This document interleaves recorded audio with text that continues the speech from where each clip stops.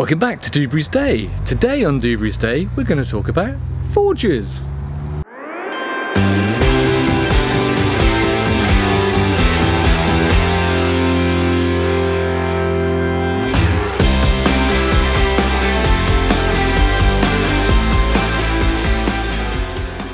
Today it's going to be something a little bit different. I'm going to talk to you about my forge and about my anvil and about why I'm now getting into blacksmithing. So let's start looking at the forge. So this is the small forge that I purchased from forgeburners.com from Sam Fowler. I've had it now for best part of 2 months. It got a little bit wet outside, that's why it's looking a bit rusty today, but I wanted to show you the general principles of the forge, how it's set up and how a junior person wanting to get into blacksmithing can do so at a relatively cheap cost. So let me talk you through the forge, let me talk you through how to set it up, how it arrives, what you've got to do to make it work, and more importantly, let's connect it all together and let's get forging. So the forge. Forgeburners.com will send you either a pre-built or a flat-packed version of this forge.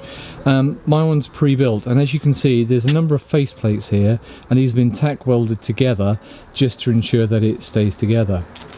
With regards to the burner, it's a small burner. A friend of Sam's managed to weld this in for me in preparation for today. So what I want to do now is show you the bits and pieces that you get inside of the kit and then how you put it together. With the extra bits and pieces, we have a couple of fire retardant bricks. It looks like kale wool and some fire retardant bricks. We have to add those into the forge, so the forge is obviously safe from the temperatures that it'll get up to. So what I'm now going to do is bring the forge down onto the floor, load it in with these various components and show you how I do it. So here is the forge, as I just mentioned, and what we're going to do, we're going to pick up the kale wool and put that in first. So as we turn the forge upside down, you can see that the burner is connected into the forge here. I'll just show you that.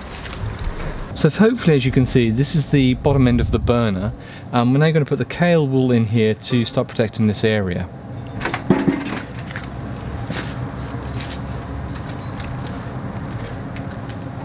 The kale wool already has a divot cut out of it and that will fit against that burner. So we push it in, put it up against the top, make sure it's nice and square against the burner. There we go, that's the first piece fitted. The next piece we want to fit is the two fire retardant bricks that go onto the side. Here are the two fire retardant bricks. So one will go on this side and one will go on the other side, and obviously as it stands up more vertically this one will end up on the top here, but for now I'll just sit it here. Okay, now we've got the fire retardant bricks in, we're going to add the base bricks which are also fire retardant but made of a different material. Because these blocks are going horizontal, we're going to put these blocks in vertical.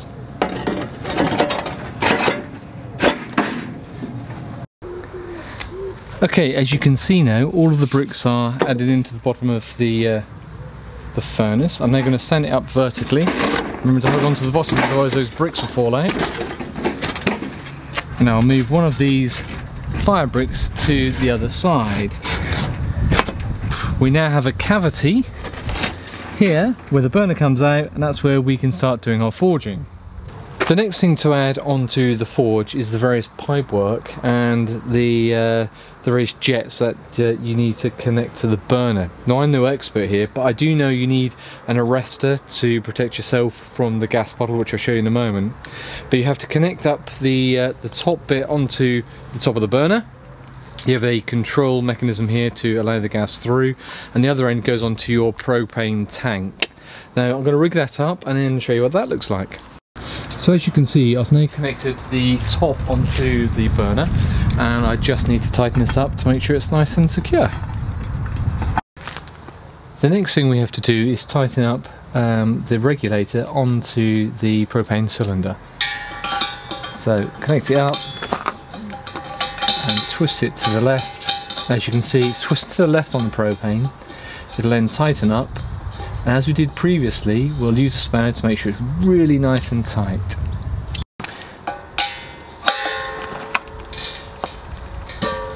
last thing I want to do is put a brick behind here to keep the heat inside of the forge, and put a brick in front of the cavity. The fire bricks are in place. I'm going to start the forge up. So you open the valve, you open the gas cylinder, and then turn the main valve here to the left, and you'll hear the gas flow. Sorry, to the right, I beg your pardon. And light it.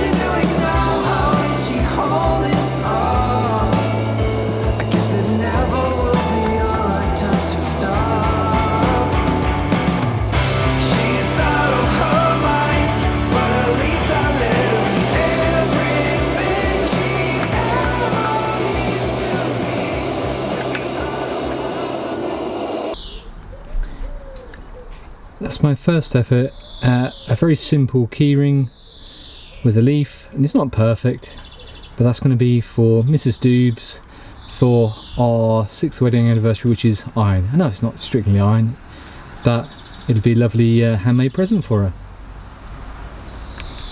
So guys, as you can see, I'm no expert blacksmith, but with a little bit of work from the forge, a little bit of work on the anvil, you can make some basic gifts.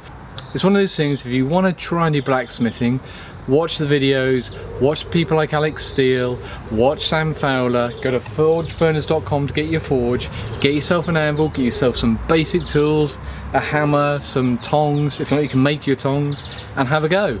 Another thing hopefully that you'll be able to have a try. Thanks very much for watching. Please remember to subscribe up here, and there's some of my other videos up that side. Hope you've enjoyed this one, and I'll see you next time. Bye bye for now.